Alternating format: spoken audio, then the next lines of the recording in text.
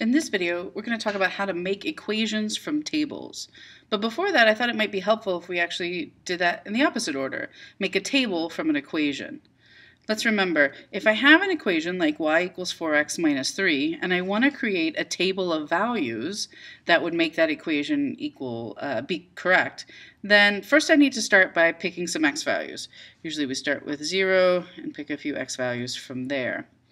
In order to find the matching y-coordinate that goes with those x values, I'm going to fill these x values in for x into the equation and then solve for y. So if x is 0, I would say 4 times 0, notice I'm replacing x with a number in parentheses, minus 3. Well, 4 times 0 is 0, minus 3 gives me negative 3. So I know my matching y-coordinate for x equals 0 is y equals negative 3. So now this creates the coordinate pair 0, negative 3. I repeat the process for each of the rest of my x values. 4 times 1 minus 3 is 4 minus 3, or in other words, 1. 4 times 2 minus 3 is 8 minus 3, which is 5. And 4 times 3 minus 3 is 12 minus 3, which is 9. So that's the process to create a table from an equation. Today we're going to talk about reversing that process. If I start with a table, how do I know what equation goes with it? How do I write an equation for a given table? Well, it might help first to look at the format of this equation. Most of the equations that you will be working with right now are in this same format, and that's called the y equals mx plus b format. All of the work that we're doing is with linear equations, and this is one of the main ways to write a linear equation.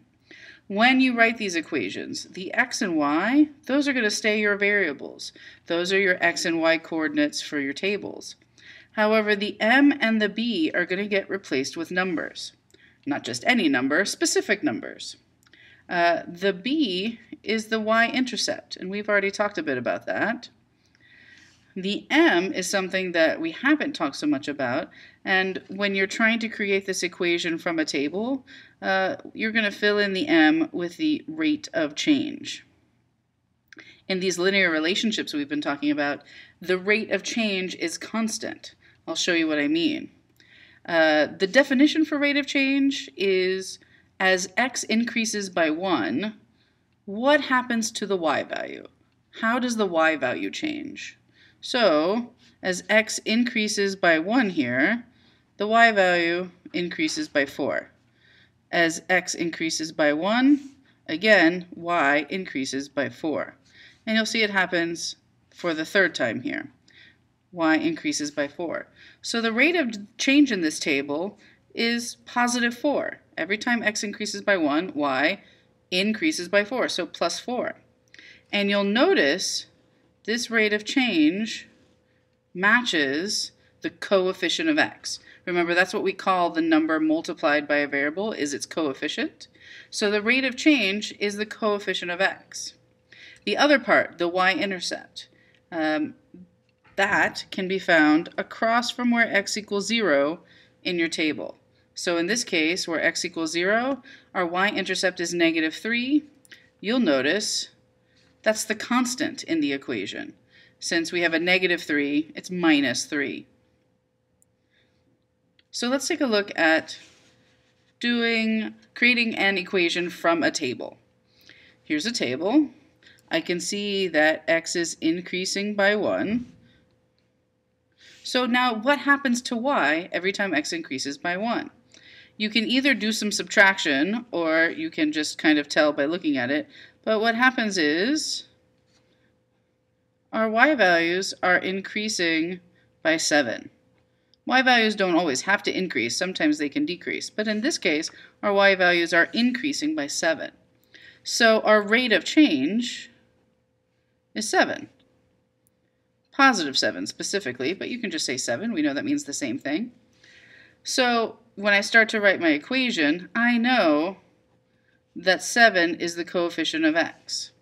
I'm not done though. I also need to remember that my constant should be the same as the y-intercept. So I come over here and I look, I see that where x equals 0, y is equal to a positive 12. So plus 12 is my constant. And my whole equation is y equals 7x plus 12. We can check that by filling in one of these x values and seeing if I get the appropriate y value out for it. I'm going to take x equals 2. 7 times 2 plus 12. 7 times 2 is 14, plus 12 is 26, where x is 2, y is 26. So that checks out. My equation looks to be correct. My next example here, we still have x's increasing by 1. So that's good. So it's pretty easy to see that the rate of change in y is an increase of 2. Since I know that my equation starts with y equals 2x. But now I'm not so sure what my y-intercept is. My table does not include x equals 0 in it. If these numbers were closer to 0, it'd probably be pretty easy to maybe just back my table up a few spaces, reverse the pattern, and find the y value for where x equals 0. But in this case, I don't have that, and I really don't want to go backwards 22 steps. So instead, we're going to do a little bit of math. I know that when x is 23, y is supposed to be 45. I need to figure out then what constant, what b value I should fill in order to make this math work out to be true. So in other words, I'm going to solve for b so that I know what needs to go at the back of my equation here. 2 times 23 is 46. So what do I have to do to 46 in order to get it to equal 45? We'll finish getting b by itself and you'll be able to see, oh, what I have to do is subtract 1 from it. So my b is -1, and now I know the rest of my equation. Y equals 2x minus 1. Again, I can check that by filling in a different x value. So if x was 26, 2 times 26 minus 1, that's 52 minus 1, which gives me a y value of 51, and that checks out. So my equation is correct. This time, my x values aren't increasing by 1. Luckily for us, though, it is increasing in a nice pattern. It's just a pattern of plus 6 each time. However, rate of change is what is happening to y every time x increases by 1. But it's a rate, so it means all we need to do is do some division. Y is going to change how in this case? With the negatives, it may be a little bit harder to see. But think about it, from -5 to -14, my y value is decreasing by 9. You can also subtract, and if you're going to subtract, make sure you do it in the correct order. Take the y value and subtract the y value above it. So -14 minus -5. But we know minus a negative becomes plus, so -14 plus 5. Okay, that's how we see that we have -9.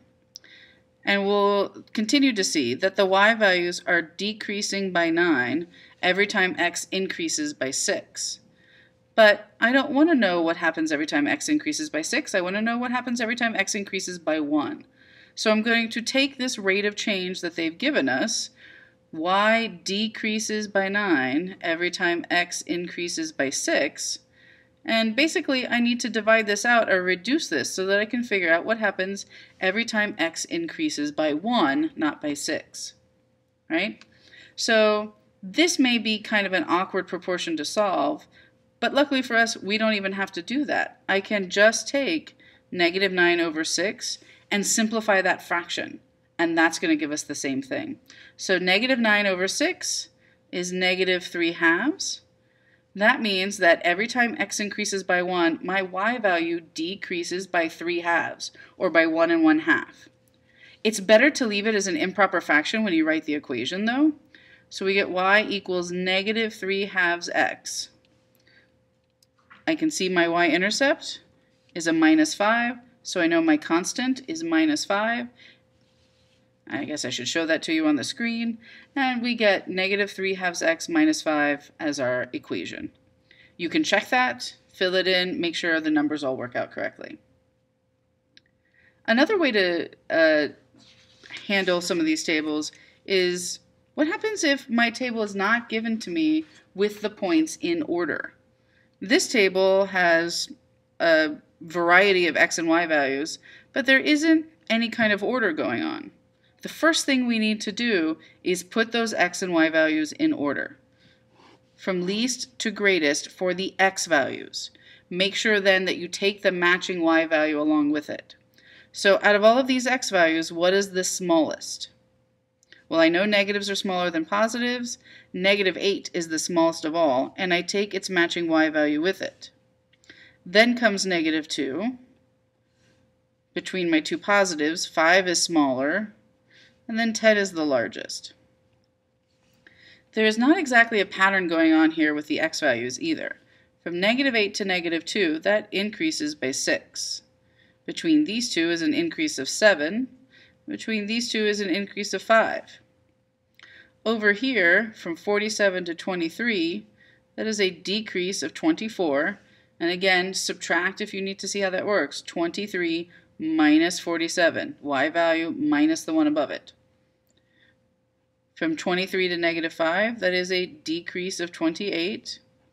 And from -5 to -25, that is a decrease of 20. Now, if you notice, we keep making these little things off to the side here. We sometimes like to call these the little bug arms that are sticking out along the side of our table to show what's happening in between any two particular pairs of points. I can take any one of those opposite pairs of bug arms and find my rate of change. It doesn't look like it's going to be constant, but because this is linear, it is always going to work out to be the same thing. Now again, rate of change is what happens to y every time x goes up by 1. So I have to put the change in y over the change in x and simplify that in order to find what the rate of change is.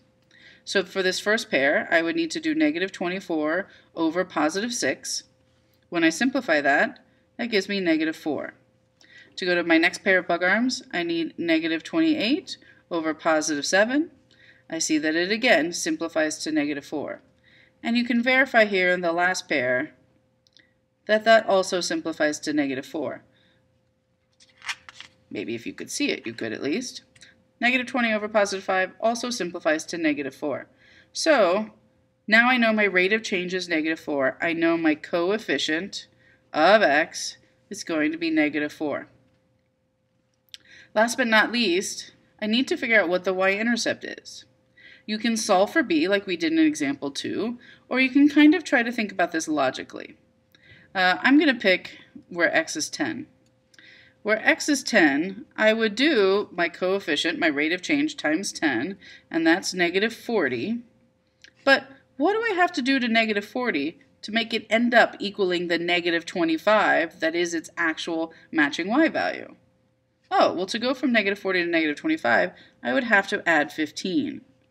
So plus 15 should be my y-intercept. I can check that by picking a different point. -4 times 5. -4 times 5 is 20. When I add 20 to 15, -20. When I add -20 to 15, that equals -5, which is its correct y value, so this equation is correct. It's your turn. We've got some do now problems for you. By the way, I guess I should show you, hey, these are the do now problems. And now I'm going to slide that off the screen so you can see all three of the tables. We want you to write the equation for all three of these tables. Pause the video now. Alright, so let's see how you did. This has a nice rate of change in the x values going up by 1, so it's pretty easy for us to find the rate of change by finding out what's happening to y. I draw on my bug arms and I see that all of these y values are increasing by 12. So I know that I have 12x. I can see that my y-intercept is at 0, -5, so -5 is my constant, and my equation is y equals 12x minus 5. For my second table, x is increasing by 2 each time. So when I see that y is increasing by 3 over here, I know that 3 is not my rate of change. I need the change in y over the change in x. So I need to do 3 over 2. That is my rate of change. So y equals 3/2 x. Now I need to find what the y-intercept should be, what the constant should be. So here's the third method. Notice, because this is really close, I can kind of back my table up a step and reverse this pattern. What would I have to do? Instead of adding 3, I'm going to subtract 3 to go backwards and find that across from where x equals 0, y would equal 1. For Do Now Part C, in this table, our x values aren't in order from least to greatest, so it's going to be easiest for us to reorder these points. The smallest x value is -9, and we need to bring its matching y value along with it. Then comes -2, then 8, and then 17. Already, hopefully you can tell that our y values are decreasing, so our rate of change is going to be negative. In fact, from 19 to 12, it decreases by 7. Over here on the x side, from -9 to -2, that's an increase of 7. From 12 to 2, that's a decrease of 10. And from -2 to +8, that's an increase of 10. That's decreasing by 9, while this side is increasing by 9. And so, if I find the rate of change by doing change in y over change in x, I think you can see that in all of these, we're going to get a -1 as our rate of change. The numbers match, but a negative divided by a positive is going to give us a negative. Since my rate of change is -1, I can start by writing y equals -1x. But again, we need to find the constant that's going to go at the back. That's going to be our y-intercept. So now let's solve for b. I need to figure out what my y-intercept value is going to have to be so that I will know the constant that goes at the back of this equation. Well, I know that if I choose this point right here, -1 times 8 plus my b value has to give me a final y value of 2. Basically, I filled in everything I know. I know my rate of change. I know an x and a y value. And now I just have to solve for b. -1 times 8 is -8. To finish getting b by itself, I would add 8 to both sides. We see that b is equal to 10. Since it's a positive 10, I would write plus 10 here. The other way I can write this equation is y equals -x plus 10. So, before you turn off the video, I want you to think back. Did you take notes on the following? These are not the only things you should have taken notes about, but make sure that you realize some of what I say does need to be included in your notes. Did you take notes about y equals mx plus b? About the definition of the rate of change? What about the formula for the rate of change? And the multiple ways that we talked about how to find the y-intercept?